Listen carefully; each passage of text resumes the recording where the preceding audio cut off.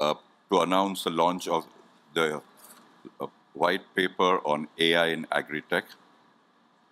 I must confess I'm not a subject matter expert, but it's sheer karmic coincidence, call it if you want, that I'm here in the Garden City representing the Garden State of New Jersey.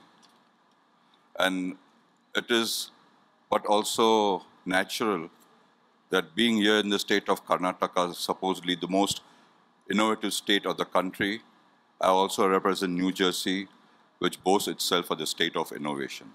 So bringing together both innovation and agriculture, let me take this opportunity to invite on stage my panelists for this evening, Ms. Anju Kadian, Regional Director for Government and Industry Affairs, Corteva Agri-Science. She comes with a wide experience starting from Rolls-Royce to AstraZeneca and now to Corteva. So you can count on her to talk about policy, government matters, not only in India but in Asia. Anju, may I please welcome you on stage?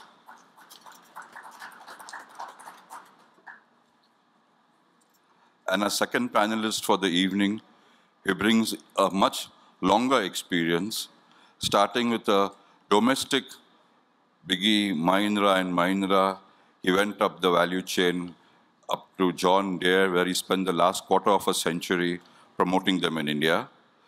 Mukul Vaishni, may I please welcome you on stage?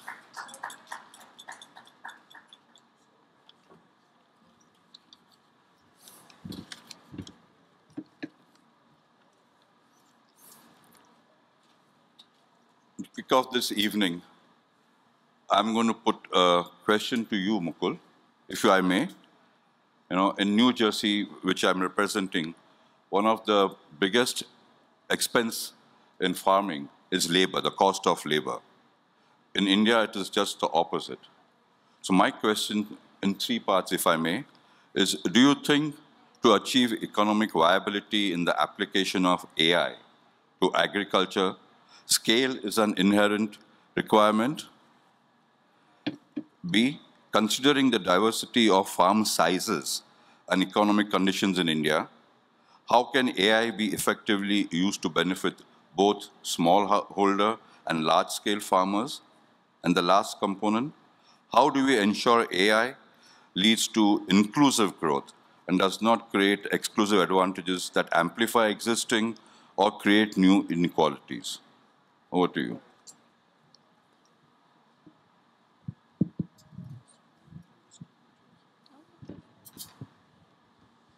So thank you, sir. Thank you. Nice question. First of all, very good evening to everyone in Bangalore. I've stayed in this city for 4 years, so I just love this place, and you're fortunate to live here. It's definitely a garden city, and we're just waiting for someone to water. Maybe it's going to rain tonight, so we're looking at the waters as well. You talked about labor scarcity and labor cost, and I take both the things together. Today, labor cost definitely is lower as compared to other countries or other parts of the world, but labor scarcity has begun in India. Now, labor scarcity, when I say when you need them, you don't get them. So that's scarcity, you know, at the time of harvest, at the time of sowing, and that's where technology is needed. Now, you have three questions, and I'll bundle them into one answer, if you may permit me to do so. Now, technology definitely reduces the cost as it gets scalable over a period of time. You know, several years ago, you all, and I can see one young boy, Sudhanshu, right? Shantanu, who I met on the plane. He must have been a baby when cell phones were introduced in India. The cost of each call, the cost of cell phone, it was huge. Today, we are the largest smartphone users in the world, which means as the technology has unfolded itself, the cost has come down, accessibility has increased. Now, what is the biggest advantage of having technology in a sector like AI? You know, today, when you have technology, you have connectivity. And when you have connectivity, you have transparency, and traceability. Now, this is what distinguishes or the biggest value of the technology is to bring connectivity, transparency, and traceability. Now, as that comes in, there will not be a particular individual or an organization that gets benefited. You have rights, players across the value chain. You have technology which will benefit everyone. I'll give you another example, and I was talking to Ms. Anuja a little while ago. We were talking of ethanol in India. Now, ethanol in India is a need, but it's also a big challenge to produce so much of corn or have that extra sugar or starch that can produce. They came out with a technology which is not GM, but it actually helps farmers produce 3 times more. So as this technology comes in, it will have value, and each and every stakeholder will get benefit out of it rather than 1 or 2 people. I want to keep that brief. It's a big topic, but given that we just have 20 minutes, I want to limit myself as of this moment. Thank you, Mukul. Now, my next question or set of questions is to you, Anuja. Let's talk a little about climate consideration, environment. In India, we are very dependent on the monsoon for agriculture.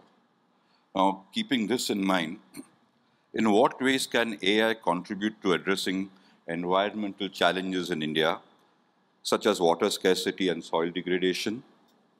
How can AI be leveraged to make Indian agriculture more resilient to climate change? And how can AI solutions be customized to address the local needs of farmers in different regions of India using different crops and climates? Thanks, Ashwin. I think today everyone is talking about climate change, and the 1.5 degree kind of mandate is the world is unable to meet it. What we really need is a path-breaking technology, and AI plays a huge role there. And the first in those is, for example, we have Genolytics, which is our advanced breeding platform that helps bring the technologies like Sir just mentioned, to bring it to market very quickly. We can just reduce the time in which these latest technologies can be introduced to the farmer. Similarly, when we talk about the crop protection product, the Gen AI platform, and particularly for the smaller molecules, we have noted that we can reduce the effort by up to 10 raised to power 52 to broaden the search for the molecules that are going to have low tox impact, but at the same time have a very, very niche impact on the farmers. So the MRLs are maintained, the soil degradation doesn't happen, the extra water consumption doesn't happen, and so basically a more sustainable agriculture practice. What we really need to do, so this is more to do with agriculture, but where the actual dividend of AI comes is with reference to making Indian farmers more resilient to climate change. So the weather mapping softwares, the crop insurance that comes out of that, the predictive analysis, this can ensure that the farming stays a net zero game, if not a positive one. Because if it goes into the negative, the amplifying impact is so huge that we are not going to get any growers. So just apart from agriculture, we also need to ensure that there are farmers to do that agriculture. And AI plays a very crucial role over there as well. Thank you, Anuja. Back to you, Mukul. We are here at the Bangalore Tech Summit to talk about innovation and trends. So let's discuss future innovation and trends.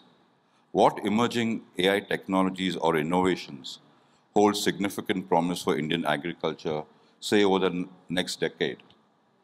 And how do you envision partnerships involving between local tech startups, international companies like yours, Indian research institutions, Bangalore is full of them, and the government to drive AI advancement in agriculture? So I'll start it a little differently. There was a time where hard work was revenue. Hard work was revenue. Then came a time where industrialization became revenue. And then came a time where smart work became a revenue. But today, data is a revenue. And if you are data-driven, data analytics, you are actually hitting the topic of revenue very, very well. And that is what is needed. Now, you talked about innovation. Now, before that innovation, I just want to touch on the subject of the purpose. Why are we here today? We are here because we really want to bring everything that is happening in the space of defense, in the space of pharma, in the space of services. We want to bring it in agriculture, and that's why we are here. So we have a larger purpose.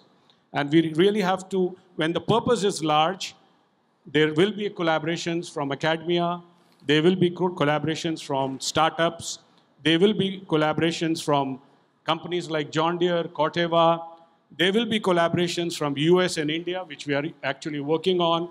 So this will become a very natural way forward. It cannot be done exclusively by anyone.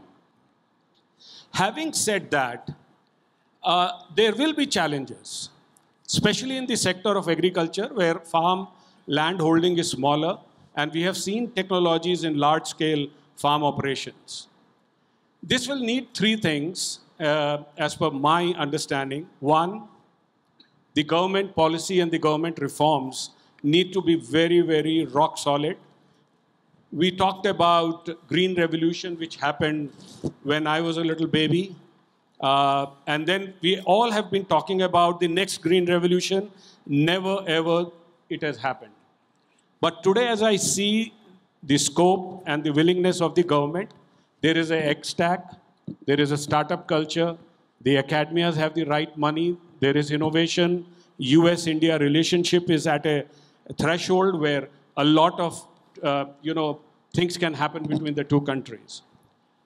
The challenge here is speed.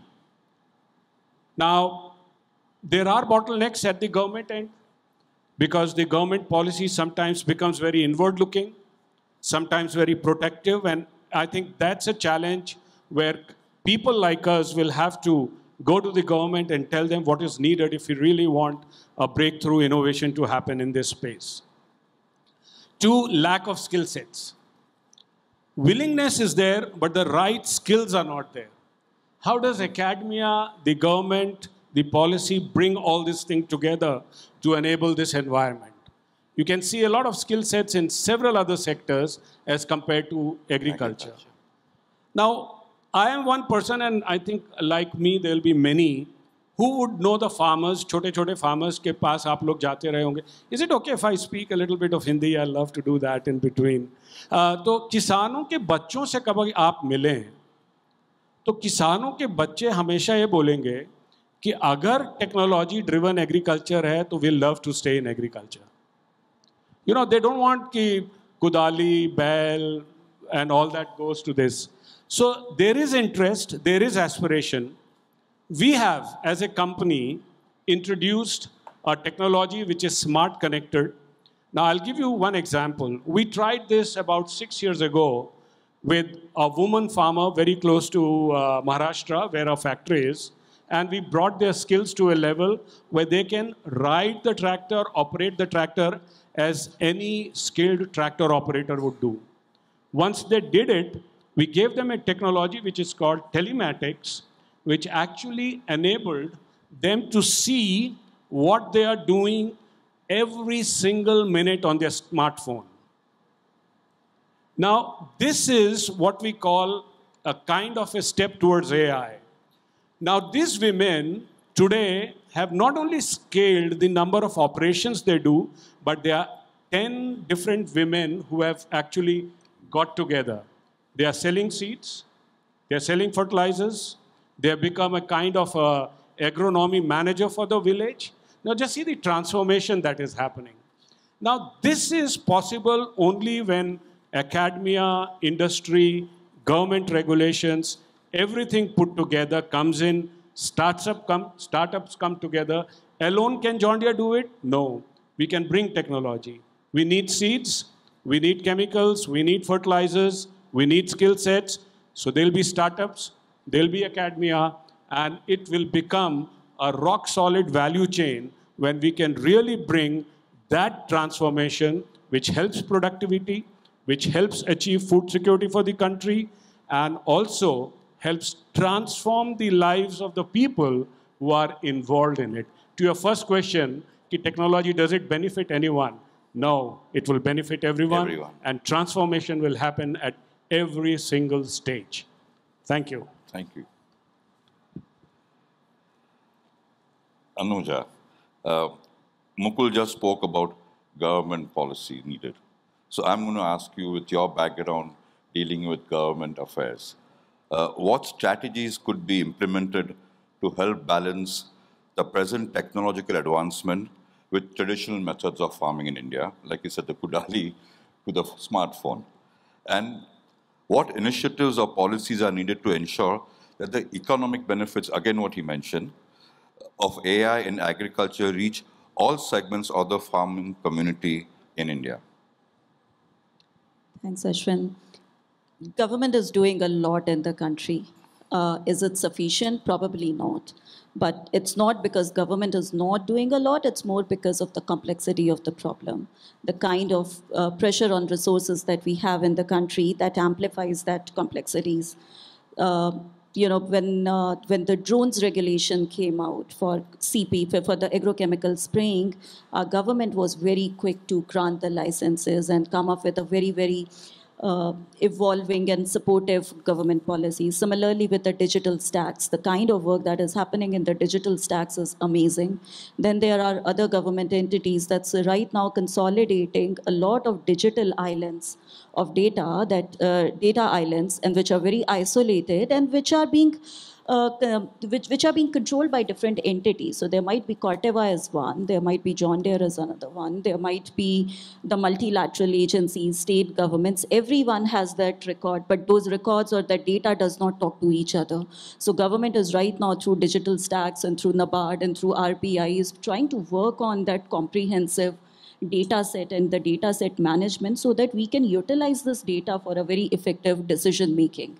So that's one. The secondly, when we talk about the economic benefits of AI, what we really need is innovative business models. Right now, if we look at it, the startup community for a lot of time is dependent upon the multilateral funding or the CSR funding or very, very small business or the active user generated revenue is there. So we have to find that model, whether it's going to be a freemium kind of model or whether it's going to be where the infrastructure is being set up by some kind of multi-stakeholder partnership while the user pays for it. Because any technology, if it's only dependent upon charity or one-time funding, it's not sustainable. And we don't want that our farmers are unable to use those technologies in a very sustained manner. If we can resolve these problems, or rather these gaps, then there is a lot that AI can do.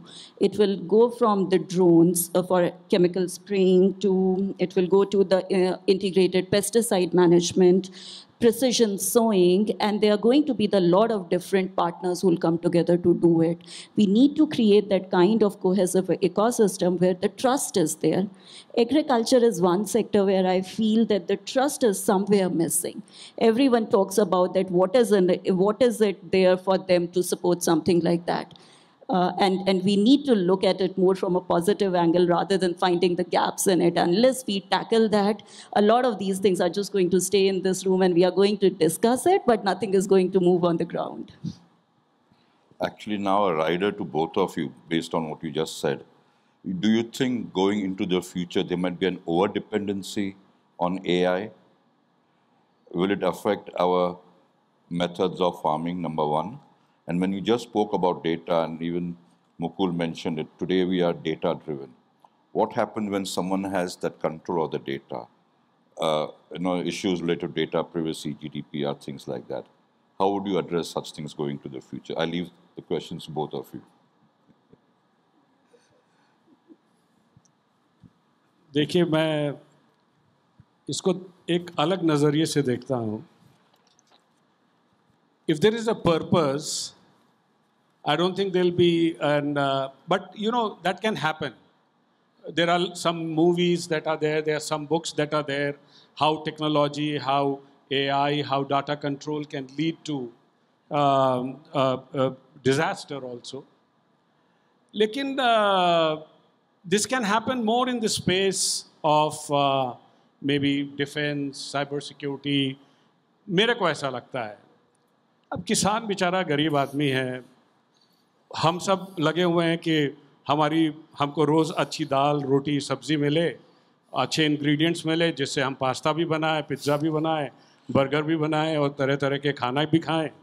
सो ऐसी नीयत में शायद संभावना कम है कि anybody would like to misuse that. We talk about technology and everything, which is on one way. Lekin when I said the purpose, and it reminds me of a song that Raj Kapoor's film was there, कि किसी की मुस्कुराहटों पे हो निसार, किसी का दर्द मिल सके तो ले उधार, किसी के वास्ते तेरे दिल में हो प्यार, तो जीना इसी का नाम है. तो मैं समझता हूँ कि एग्रीकल्चर में हम पर्पस अलग रखते हैं, मकसद अलग रखते हैं, कोलैबोरेशन की बात अलग करते हैं, शेयर अलग तरीके से करते हैं. And this is just because we truly believe that we will not control the data, it is benefiting everyone, and जीना इसी का नाम है. Thank you. Thank you, thank you. I think with this, I end this part of the conversation. We are driven by time constraints. I'm sorry. Not being able to take any questions unless there's something really... Okay, one question. Go ahead.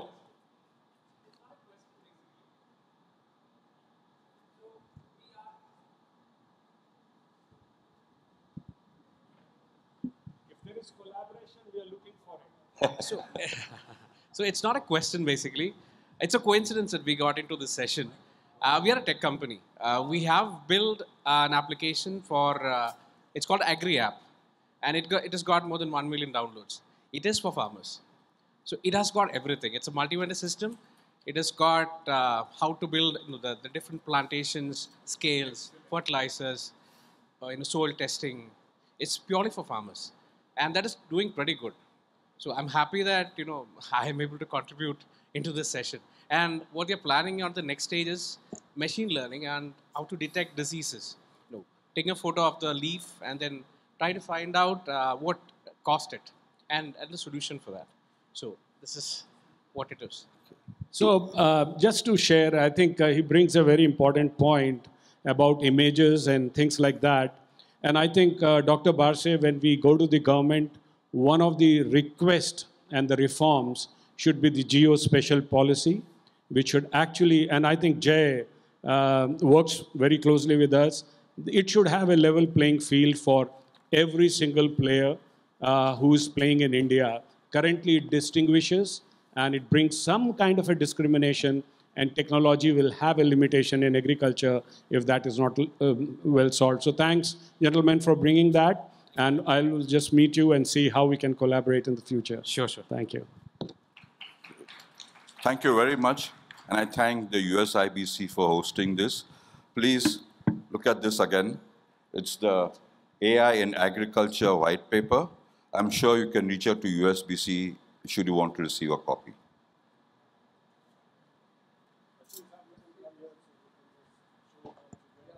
Thank you, Ashwin.